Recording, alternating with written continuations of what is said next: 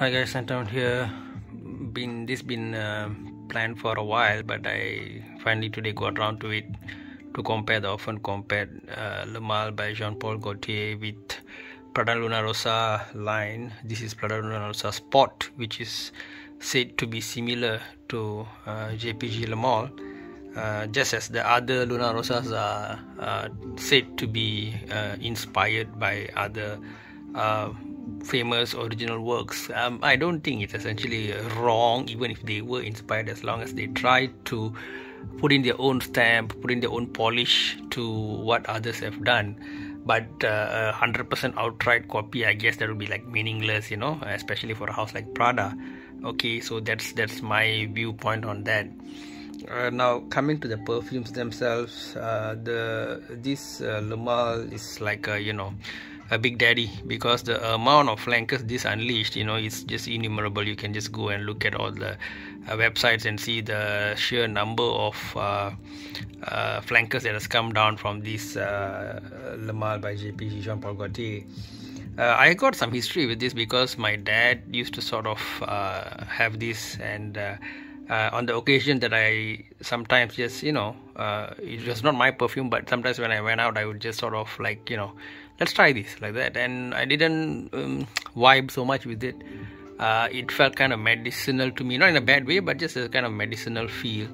The dry down is kind of more mainstream though, but the opening was like that. I guess over time, with some amount of hype as well, I decided to get one for myself. And so it is what it is. Probably not like a favorite perfume of mine or what. But not to say I hate the whole LeMale line, because when I eventually got LeMale and LeMale Parfum, I really loved them. And in fact, I think I told you guys the story whereby I tested both on, and when I drove back, I was smelling my left and right wrist alternately, and I got confused which is which, and I ended up buying this LeMale when I should have actually bought this. This was the better smelling one, but I later got this, and this one I just love this LeMale Parfum, right? That's the name, I think, LeMale Parfum, and it's got like quite a gourmandy and very pleasant smell. So I like it. Among all the flankers, I think this is the best together. LeMale also I like, but for some reason I decided not to open LeMale, because at that time they were talking rumors about LeMale being discontinued, and I wanted to sort of keep it in like its original state, sort of as my own what's the word for it, nostalgia, I guess, something like that. Okay, so that's my story with LeMale. Yeah, I don't know, some people might be thinking, why is he talking about all these things, but some people like to have some stories behind discussions, rather than a strict robotic. Perfume A contains 1, 2, 3, 4, 5. Perfume B contains X, Y, Z. Therefore, analytically speaking, blah blah blah, just like a robotic, maybe AI reviewers can fulfill those people's hungers, right? But this is more of a human talk here. Okay, so that 2015 by was it Kirkjan? Was it Francis Kirkjan? I'm trying to recollect the nose behind this. Let me think. Well, at least Luna Rossa, we know it's Daniela Andrea. She's like the main person here for Prada. Anyway, let me just start with the ingredients then. Okay, so the ingredients, top note for LeMale is lavender, mint, cardamom, bergamot, artemisia, mid of cinnamon, orange blossom, caraway, and a base of lots of stuff: sandalwood, amber, tonka bean, cedar, vanilla. Those days, 90s and all that, the trend was to have lots of ingredients. I don't know if it's good or bad, but most of them did smell good. So if more number of perfumers work on a perfume and more ingredients are used, generally my so-called scenthound's law is that it's supposed to be good. This is another example of a perfume that might smell kind of straightforward, but it's got lots of ingredients inside. It's a long list to read, okay, and it's one of the best sellers. So yup. Well, the nose for LeMale 95 is Francis Kirkjan, okay, that's right. He's got his own line called Maison Francisco Gem, which is kind of expensive, and one of these days guys, I will get it, I think. Let's see how things come together. So I talked a bit about the trend of the 90s with multiple ingredients and the rise of synthetic molecules like cologne. I think that's the term, cologne, I think, which gave the watermelony feel to the Aqua di Gio back in the day.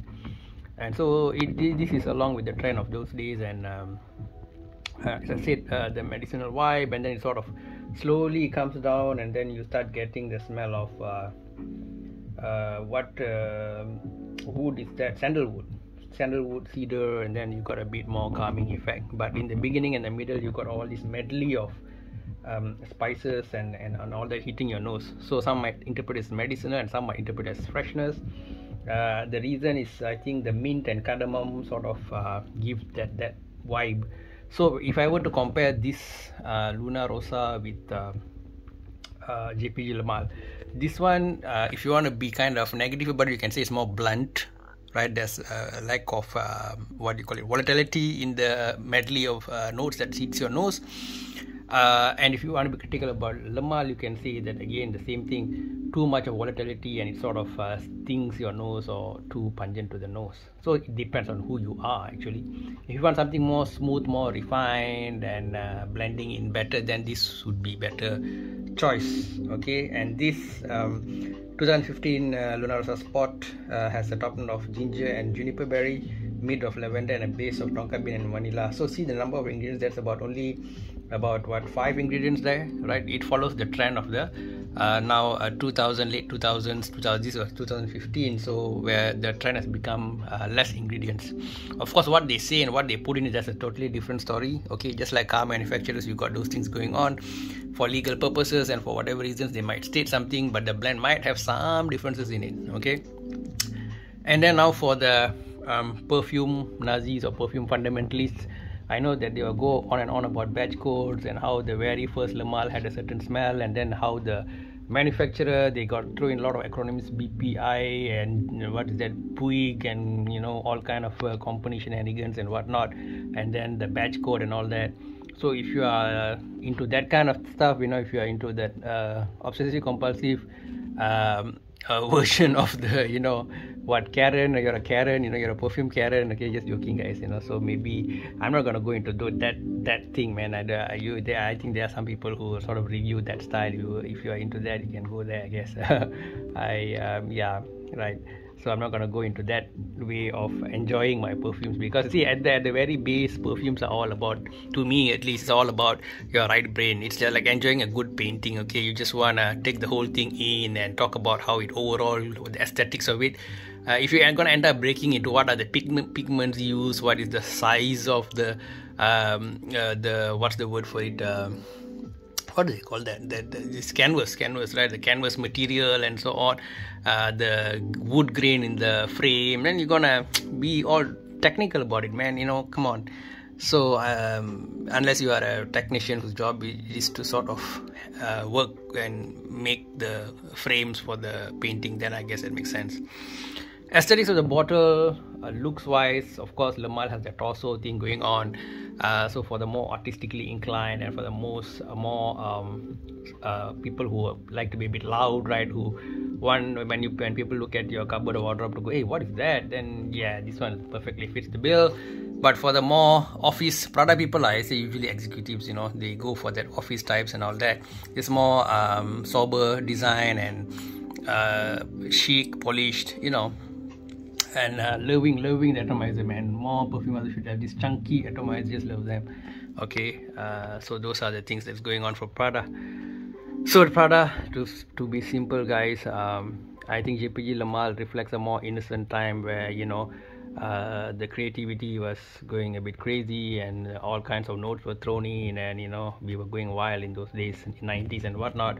Whereas Prada is a more modern interpretation, more restrained, and more more, I would say, in fact, more versatile version of LeMale. Now, why we are saying version of LeMale and whatnot, and the argument of it being similar, it boils down to the fact that both of them have lavender. You see, lavender as a content, as a vanilla as a component. So this leads many people to sort of put them as brethren, okay, siblings and whatnot.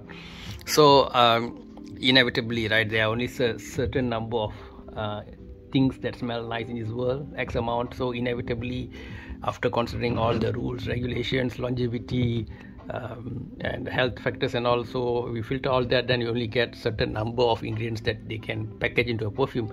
Inevitably, some overlap will be there. Some perfumes are gonna smell similar. Okay, as long as it's not how to say rip off, I think we can be fairly give them a chance, right? So what's my conclusion? Okay, my conclusion is that it's something like somebody asking you want to have a Ferrari in your house, or you want to get an MPV, or you want to get an executive salon, right? Honestly, if you have the means, you might want to have all of them, because each of them are like meant for a different purpose. Okay, now this is for me volatile, spicy and all that, and this is more for evening date, that kind of a setup. Okay, whereas this spot, it's a bit more toned down, so you can escape this in more semi-casual setup and all that, and you can use it for all kind of functions. It's called sport. Doesn't mean you have to go play tennis or American football wearing this, you know, or the gym for that matter. But if it floats your boat, fine, go ahead. But it's just like a versatile perfume. You can just spray on and go anywhere you want. Well, this leans more towards you know, going to like a smoky environment like clubs and cigarette smoke, all that kind of thing. Then this will sort of work well. And even for smokers, you know, sometimes you got that you want to sort of blend, you don't want to be smelling too much of tobacco, then this can sort of you know, work with the tobacco and then make you smell like kind of cool, I guess, you know, if you want to use the word, right? That's what it's about. So in this battle, who wins, I guess, depends on who you are. If you are a more sedate, work-oriented person, then you should go for the Prada spot. Whereas if you are a party animal, if you are an artist, you are you know, you're always, you know, you are on the spotlight, then go by all means for JPG, LeMale, Torso and all, man. Okay guys, thanks for listening, taking up your time to, you know, listen, and please do share your comments and thoughts, because that's what social media is all about, right? Otherwise I'll just be rambling to the wall and be happy and go to bed, right? So hope you all enjoyed this discussion, and that's it from me this time. See you guys soon from scenthound. Take care, much love, bye bye, stay safe.